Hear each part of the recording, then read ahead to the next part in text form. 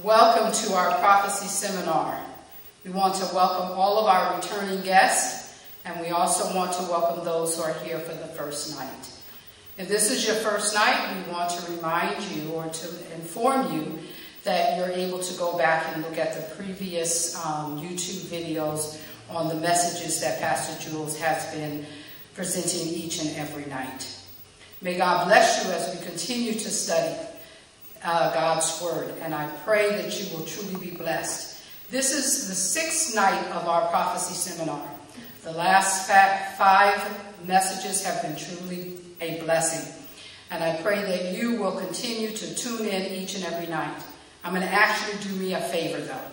If you could please invite your friends, families, neighbors, co-workers, because they too may have questions on what is God's plan for the future. What is God's plan for you and I for the future? And we want those questions answered. And each night as you listen in, you will hear God's plan. Now continue to watch as we listen to the Word of God given to us by Dr. Jules. Thank you.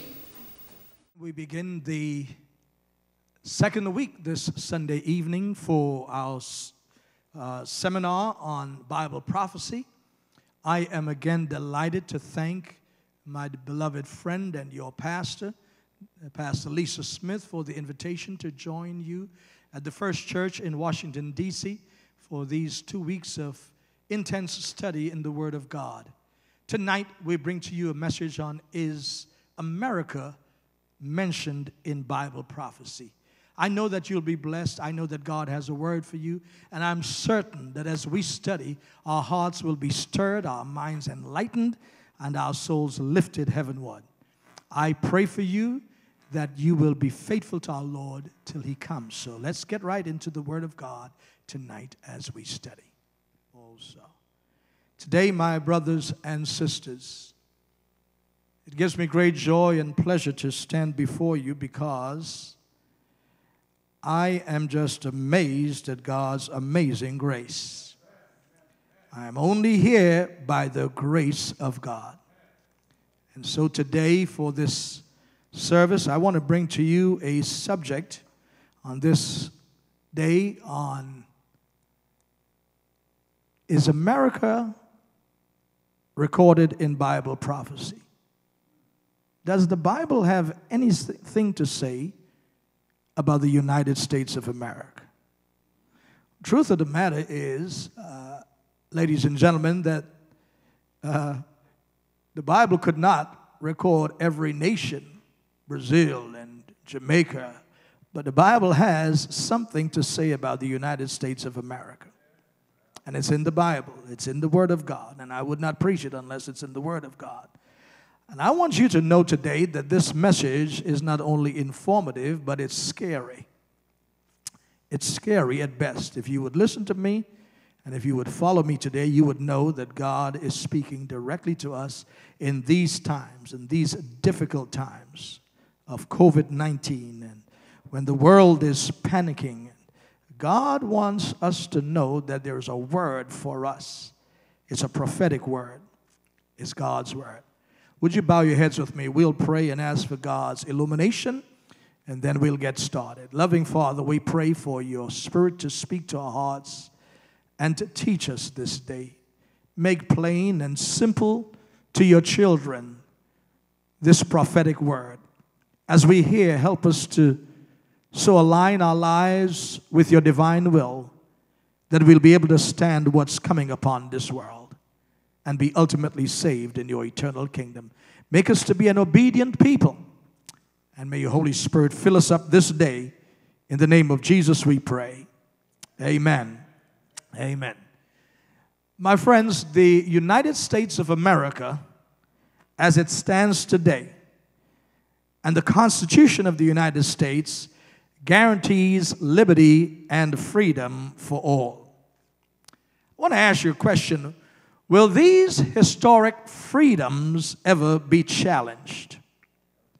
Does the Bible mention the United States in prophecy? Well, I believe it does. Whenever I return from traveling to other countries and I come back home to the United States of America, I recognize that there is a wonderful freedom we have here. For all the problems and difficulties and craziness coming out of the White House, this is still a country where we can worship God in harmony and according to the dictates of our conscience.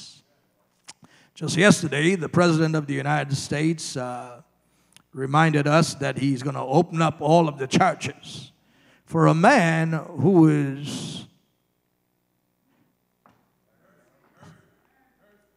Now, this country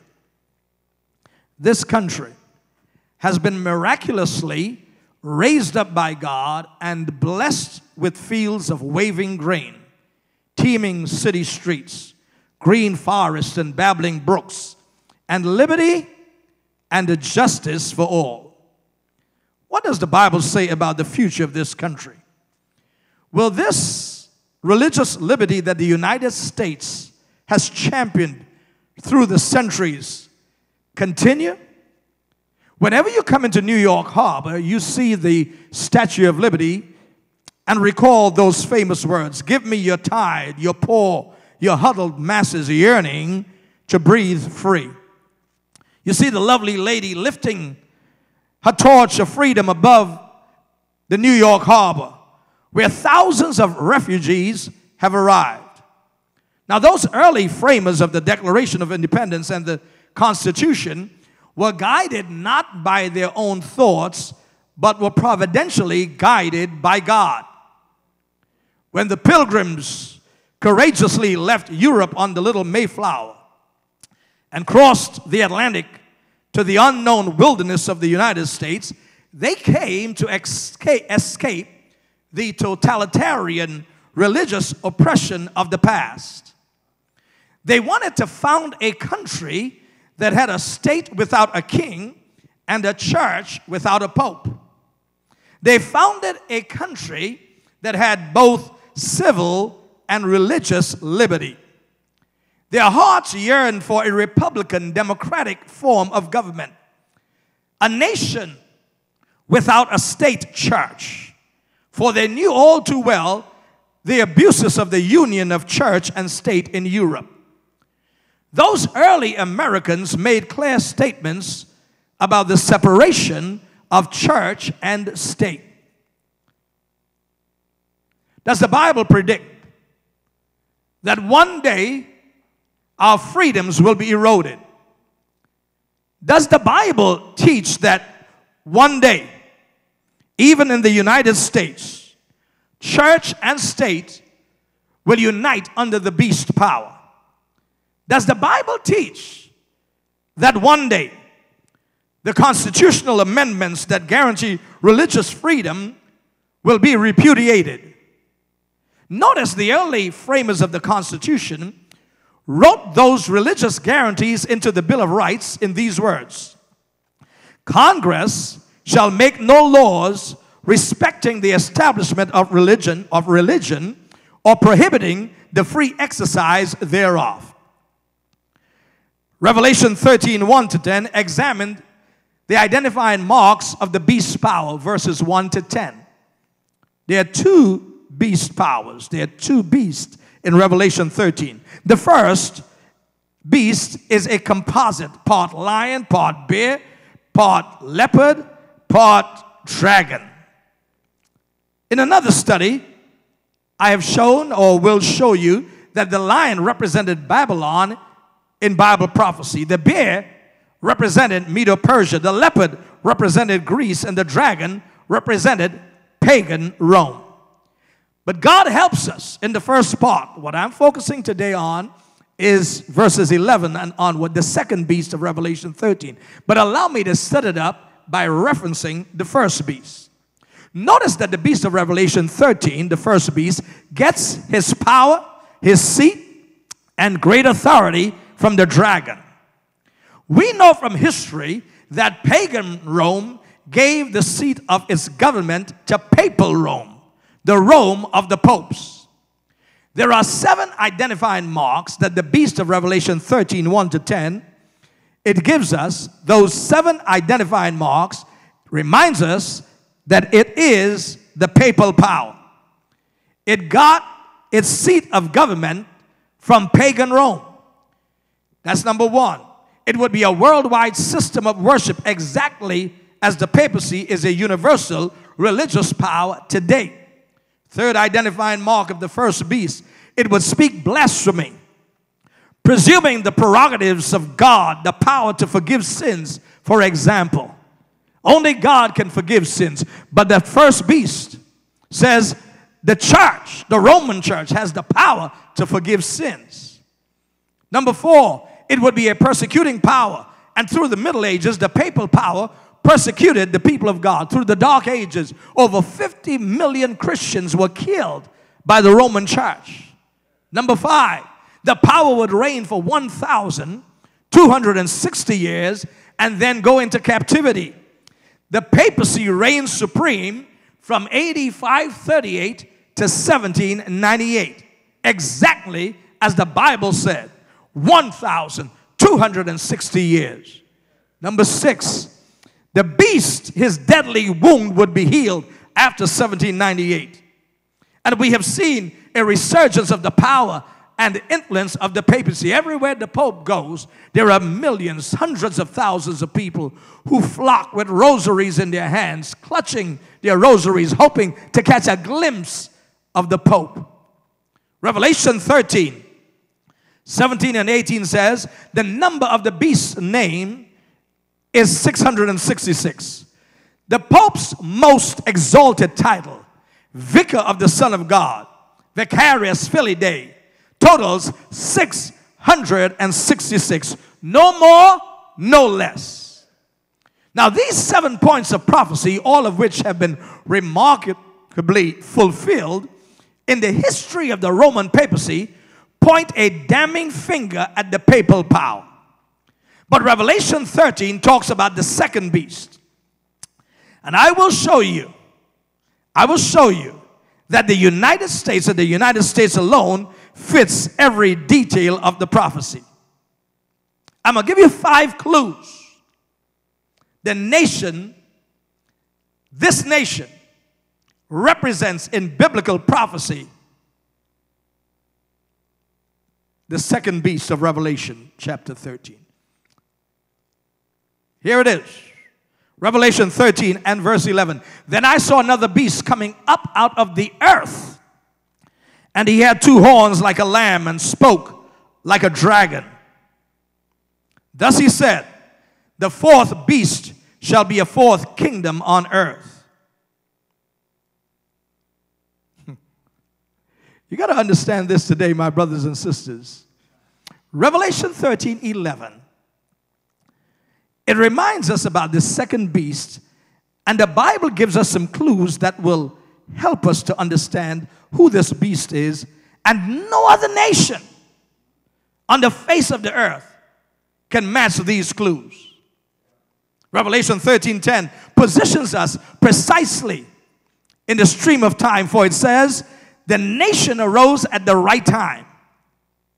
It says, he that leadeth into captivity shall go into captivity, which history tells us happened in 1798.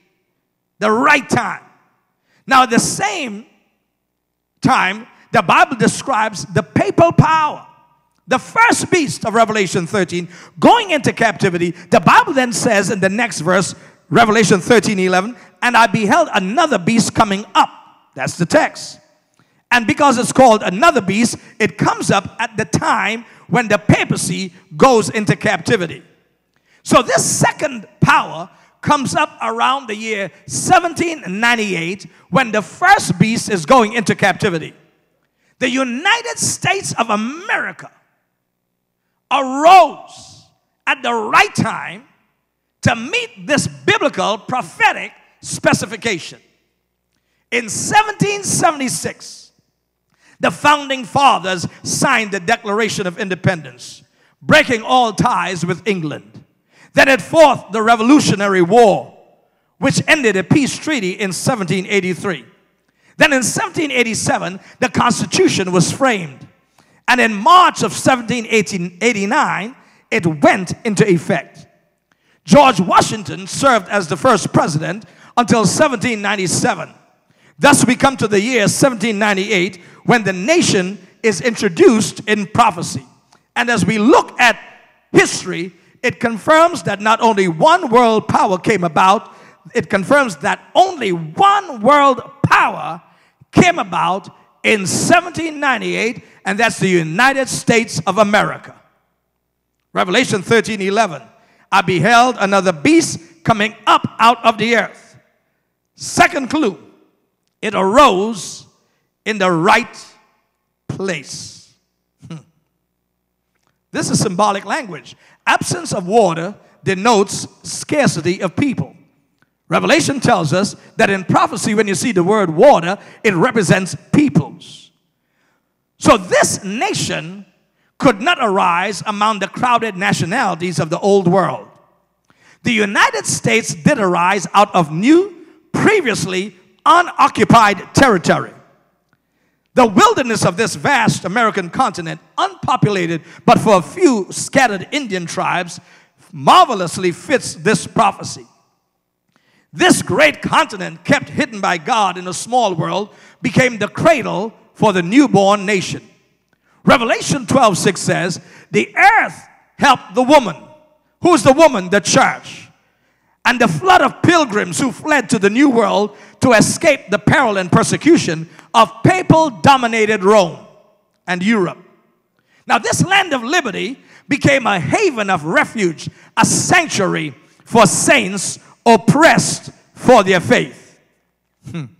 History bears account of everything I just shared with you. But here's a third clue. It is depicted as a political power. The term beast in Revelation 13:11 is the symbol, Bible symbol, of a kingdom or a nation. John said, this second beast, you see it in Revelation 13:11, this new political power, he had two horns like a lamb. The government symbolized by this second beast is introduced in the early part of its career. That is, while still a youthful power. This beast is a young nation. Why didn't John simply say he had two horns? Why does he add like a lamb? Because it's a young nation. A lamb's horns are horns that have barely begun to grow. Here is a baby nation. A lamb is a new baby animal. So here is a baby nation that has lamb-like qualities of innocence starting around 1798 in a sparsely populated area of the earth, developing on a new continent. The United States of America fits this prophetic description to the max. Then I saw, Revelation 13:11, then I saw another beast coming up out of the earth, sparsely populated area, and he had two horns like a lamb and spoke like a dragon. Ladies and gentlemen, let me tell you before I say it, the day is coming when this lamb-like beast of Revelation 13 will one day speak like a dragon. It's a fourth clue. It's a democracy. The second beast, which arises in unpopulated territory, had two horns like a lamb. What's missing on his horns that the first beast had? The first beast in Revelation 13 had crowns on his horns. But this beast has none. The first beast, for this beast, the second beast, had no kingly power. Crowns represents kingly power. Since a crown is the fitting symbol of a monarchy, the notable absence of a crown in this case clearly indicates a democratic government vesting its power in the hands of the people, not in any ruling king. Now, I know Trump would love to be a king, but it's not. This nation is a republic. Had the second beast been depicted in prophecy wearing a crown, I could not preach this sermon today. because it would not have represented the United States of America, because the USA has never had a king.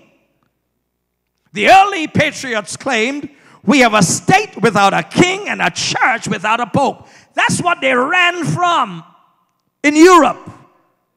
Revelation 13:14 makes plain that this power says to the people that they should make an image to the beast. A dictator or powerful king can say, just do it. But look at what the text says. That they, the people, that represents a democracy. Let me give you the fifth clue to identify the United States, and then we'll move on. Revelation 13:12 says that this second lamb-like beast causeth the earth and them which dwell therein to worship the first beast, whose deadly wound was healed.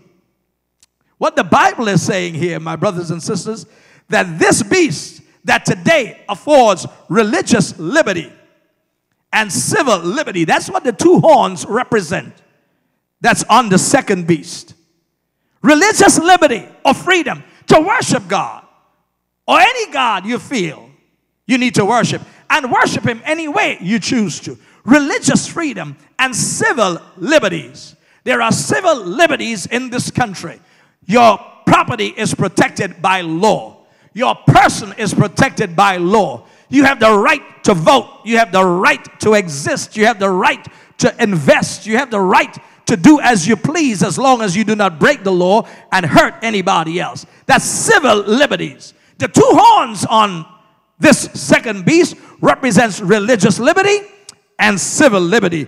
And the Bible says that those two rights granted to every citizen will one day be taken away by this same beast power, the United States of America. And that lamb-like beast will start speaking like a dragon. Listen to me, folks. This is not a popular message, but it's a biblical message. The United States will change its character from a lamb to a dragon. And those of us who live in this country sense that this country was raised up and designed by God. How ironic that this country that's been the world's foremost fortress of religious liberty becomes the devil's instrument to implement the mark of the beast. And listen to this. It says, and he, the United States, chapter 13 and verse 12, exerciseth all the power of the first beast, papal Rome, before him that causeth the earth and them which dwell therein to worship the first beast, whose deadly wound was healed. Listen to me, folk. These are serious times. Daniel 7:28. Thus he said, the fourth beast shall be a fourth kingdom on earth. The waters which you saw, the peoples, multitudes, nations, and tongues. These are the three things I just shared with you. Talking about that beast power. We need to have some answers. Where this beast power arises, it arises in a scarcely populated area on a new continent in the United States of America, on the North American continent. Then I saw another beast coming up out of the earth. This new beast comes up out of the earth, an unpopulated area. And when does this beast arise? We're reviewing it. He who leads them into captivity shall go into captivity. The Pope was taken captive in 1798. The deadly beast, the first beast, received its deadly wound. But listen to me, folks, because I'm standing here today and I'm preaching to you. Prophecy has come through. That deadly beast and wound has been healed. And so the papacy ruled with supreme authority and power and persecuted Christians from 538 to 1798, 1,260 years, as the Bible predicted. And here it is, the third question, how this power arises. Look at the text. Then I saw another beast coming up out of the earth, and he had two horns like a lamb. Two horns like a lamb. It's a young nation. The United States fits this to the max. Why? No crowns on the horns of the second beast. The first beast had crowns. Revelation 13:1, and then I stood on the sand of the sea and saw a beast rising up out of the sea, having 7 heads and 10 horns, and on his horns 10 crowns. Kingly power. But the United States, we've got no king in our state and no pope in our church. Crowns indicate kingly power. I just wanted to review that for you. The lack of crowns indicates freedom, democracy. The government is created for the people and by the people. Laws of Congress are supposed to be created for the people and by the people, their representatives. Here's a nation that has espoused freedom. Freedom to worship in your church. I was talking to a friend of mine the other day, Pastor Keith Morris, and he said something to me that stuck in my mind. He said, Jules, do you realize how easy it is for the state to just shut down every church? Every church has been shut down. He said, do you realize that when the prophecy comes to pass, it will happen just like this? One night we'll go to sleep and we are told you can't go back to your church.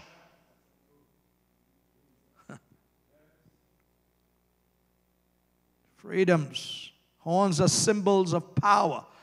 They indicate that this second beast derives its power from political and religious freedom. That's where it gets its power. This nation became great, and America has done a lot of good around the world. It has introduced democracy, fought for the rights of men and women who are persecuted around the world. It has stood up against totalitarian governments. America has done so much good in this world. Talking about freedom, here is this lamb-like beast rising around 1798, arising in a relatively unpopulated area. The New World compared with the old, G.A. Townsend, page 635, says, the mystery of her coming forth from vacancy, like a silent seed, we grew into an empire. Emerging amid the silence of the earth, adding daily to its power and strength. Rising around 1798, arising in a relatively unpopulated, it would be a young nation. Number 4, it would have no crowned head, no kingly authority. Number 5, it would rise to a position of worldwide power and influence. Everywhere you go in this world, the United States has influence.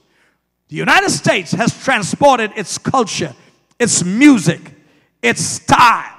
Anywhere you go in the world, you will see America imprinted on the world. I arrived in Johannesburg, South Africa some years ago to go preach at a university. And when I got there, first time in South Africa, in Johannesburg, my wife and I, we are driving down the highway. And I look across and I see Firestone. I see Sears and Roebuck. I see American stores. I see McDonald's. I began feeling at home. America has transported its culture, its dress, its music, everywhere in this world. The power of the United States of America. Not the largest country in the world, 3rd largest. Not the largest, but the most powerful economically, militarily. And America has the respect of the world. As America goes, so goes the world. There's a reason for it. It's all in the prophetic word. What is the only nation that fits this description? What's the only nation? United States of America. Only America. America with her torch raised to the sky. Come to this country. Revelation 13:11, then I saw another beast coming up out of the earth. And he had 2 horns like a lamb and spake like a dragon. And he exerciseth all the authority of the first beast in his presence, and causes all the earth and those who dwell in it to worship the beast whose deadly wound was healed. What does the second beast do? The second beast, through coercion and through force, causes the whole world, it's in the text, to worship the first beast. He performs, the Bible says, great signs, so that he even makes fire come down from heaven on the earth in the sight of men. What does the second beast do? He performs miracles. He's got power. He's impressing the nations. He's got influence.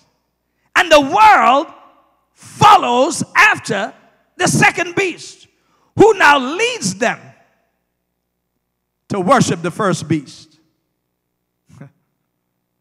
American Protestantism will reach across the Gulf, clasp hands with Roman Catholicism in Europe, and they'll form an alliance to worship that first beast. It's the amalgamation of church and state. It's a combination of the church being wrapped up with civil power given to it by the government. Listen, this is a scary message, but it's biblical. And he deceives those who dwell on the earth by those signs which he was granted to do in the sight of the beast, telling those who dwell on the earth to make an image to the beast, who was wounded by the sword and lived. What does the second beast do?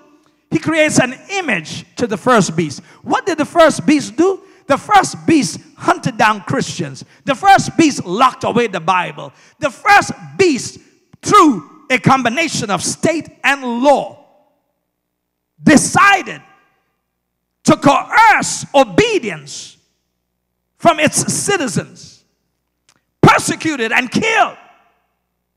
What does an image mean? The image to the beast is something that looks just like the first beast. He's going to act like the first beast. An image is a likeness of. The church and state will unite to enforce religious practices. Y'all need to listen to me. And I'm trying to take my time because this is involved so that you don't get confused. Does the Bible give any indication of end-time events in light of this union of church and state?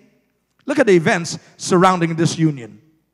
Her sins have reached the heavens. There'll come a time when this world, as violent as it is, will get worse. There'll come a time when, with all the economic issues we're having, will get worse than it is. There'll come a time when there'll be tornadoes and hurricanes and earthquakes, and the world is in convulsion. There'll come a time when trouble, Daniel says in Daniel chapter 12 and verse 1, and there was a time of trouble such as never was since there was a nation. It is at that time that religious leaders will be sought out by civil and governmental leaders, asking them, what shall we do? Stay with me. Her sins have reached to heaven. She has lived luxuriously. She has lived palatially. She has lived in ostentation. She has lived with much wealth and affluence. She experiences natural disasters. God's judgments fall. Revelation 18:10. Her riches come to nothing. A spiritual decline will take place in this country and around the world. Natural disasters, social chaos, economic difficulties would lead up to this church and state union. They'll need each other. Satan takes advantage of this situation by introducing a false spiritual revival. All of a sudden, the entire nation will become spiritual. All of a sudden, non-religious men in government will act like religious people, like they love the church. Revelation 13:13 says he performs great signs so that he even makes fire come down from heaven on the earth in the sight of men.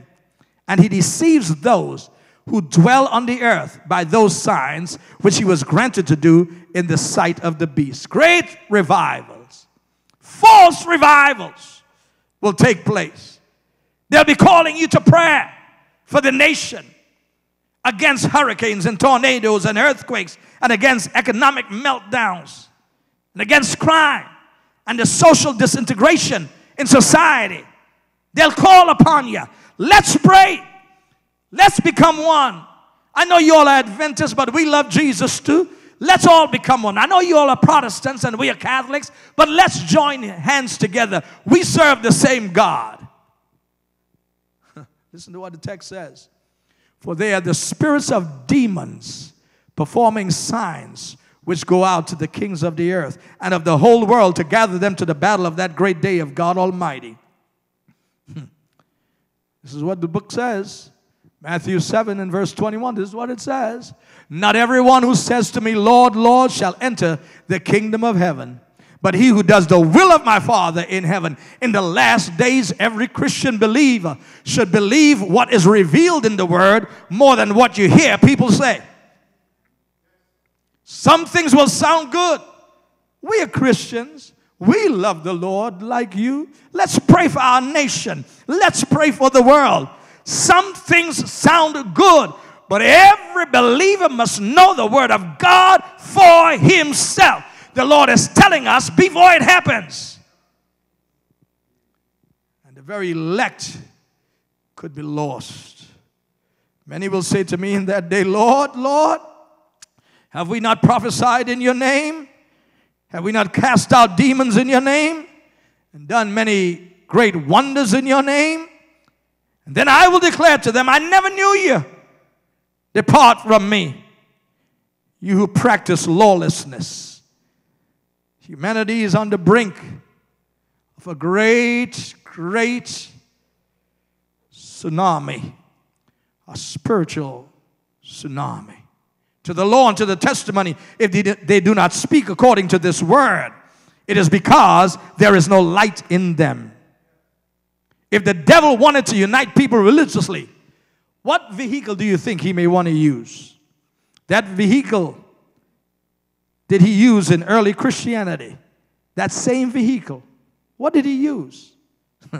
Church and state. From the Two Babylons, page 105, Dr. Hislop says, to conciliate the pagans to nominal Christianity, Rome, pursuing its usual policy, took measures to get the Christian and pagan festivals amalgamated and to get paganism and Christianity, now far sunk in idolatry, in this, as in so many other things, to shake hands. When Constantine was about to leave Rome, he turned over the government, not to the governmental leaders, but to the Church of Rome. When Constantine became a Christian, he wanted to infiltrate the church. And so he did it through bringing in festivals into the church that were non-Christian but pagan. And so the amalgamation of church and state and the festivals of pagan Rome came into the Christian church, and you could hardly distinguish one from the other. The Church of Rome, listen to what William Rehnquist, Chief Justice of the United States, the Supreme Court, says, the wall of separation between church and state is a metaphor based on bad history.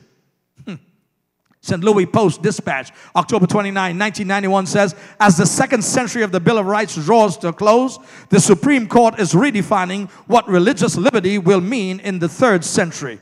Broadly, the court's new approach helps conventional religions while hurting unconventional ones. Do you know what that means? It means folk who've been in existence for millennia, they got an inside track on not being persecuted. Those who are new on the block, they're in trouble. It seems to be plain that by these laws, the states compel one, under the sanction of law, to refrain from work or recreation on Sunday because of the majority's views on that day. My brothers and sisters, when the religious people get together, they will by law, a country is known by its laws, they will legislate in this same country that today we experience religious freedom, that everybody must worship on one day so that we can be united and reach our God, not fractured, not disunited. And they will pass laws saying that everybody must stop work on Sunday, must worship God on Sunday. And everybody else who does otherwise will be arrested and put to death and persecuted. That's the amalgamation of state and church, religious and civil. And this nation that is a lamb-like beast that affords and allows religious freedom will one day speak as a dragon and make an image to the first beast. The state by law makes Sunday a symbol of respect or adherence. State and church. This is what they'll say. All businesses, including gasoline stations and restaurants, should close every Sunday by force of legislated fiat through the duly elected officials of the people. Telling those who dwell on the earth to make an image of the beast who was wounded by the sword and lived. He was granted power to give breath to the image of the beast, that the image of the beast should both speak and cause as many as would not worship the image of the beast to be killed. The day is coming when state and church will get together. And if you don't do what they say through coercion, through persecution, and through death, it will be enforced upon this world. America, the beautiful, will one day speak as a dragon. The New World Order, Pat Robinson, page 236, says, the next obligation that the citizen of God's world order owes to himself, remember the Sabbath day to keep it holy, is a command for the personal benefit of each citizen. Higher civilizations rise when people can rest and draw inspiration from God. Laws in America that mandated a day of rest, Sunday laws, have been nullified as a violation of the separation of church and state. That's an outright insult to God and His plan. Only those policies that can be shown to have a clearly secular purpose are recognized. God's word should be my lamp unto my feet. God's word shall be my light unto my path. God's word, revelation, not convenience, should guide my conscience in these last closing days of earth's history. And so Chronicles says, if my people who are called by my name will humble themselves and pray and seek my face and turn from their wicked ways, then I will hear from heaven and will forgive their sin and heal their land. God gave us the 10 commandments. All of His commandments are binding on us. And in the last book of the Bible, God reminds us that He's expecting us to be faithful to Him. He says, here is the patience of the saints. Here are those who keep the commandments of God and the faith of Jesus. Jesus says to us, He's reminding us that first beast says that he has the power and the authority to change the Sabbath from Saturday to Sunday. And God is saying, no, no, no. I'm calling each of you to be obedient to me. Remember the Sabbath day to keep it holy. 6 days shall, even when it's inconvenient, even when they're persecuting you, even after they've legislated and said that you must keep it under the threat of death and economic boycott, remain faithful to me. Softly and tenderly, Jesus is calling. The Lord is calling for people in these last days of earth's history to know where you stand. The Hebrews were faithful to God. Those Hebrew worthies stood up for God when the state says they should not. They did not bow down. And those of us who love the Lord should not bow down. This is a serious message. I took my time today so that somebody could understand it. I was deliberate and careful not to rush through this. I pray that all of us who love the Lord will be faithful to Him until that day when He comes to see us in peace. Would you bow your heads with me? Loving God, You've set before us a standard of right from wrong. You have taught us that in life we make choices for truth or error, for man or God, for tradition or for revelation. Today, God, we choose You and Your truth. Would You help us, Father, to remain faithful to You? Give us strength and power and purpose to be obedient to the commandments, to trust your word above convenience, and help us to have strength of power in our lives, to be obedient in times when things are rough and the burdens are many and society seems to be against us. Help us to hold fast to that word which you have given to us. May we, O God, through our service to you this day, be prepared to follow the dictates of our conscience and the revelation of your holy word, and be faithful to you until that day when we shall see you in peace. May that day come soon, dear God, when we shall see you coming in power and majesty and glory. Save us in thy kingdom, we pray. In Jesus' name we ask it. Amen. Thank you again, my brothers and sisters of the First Church in Washington, D.C. I'm happy that I was here with you tonight.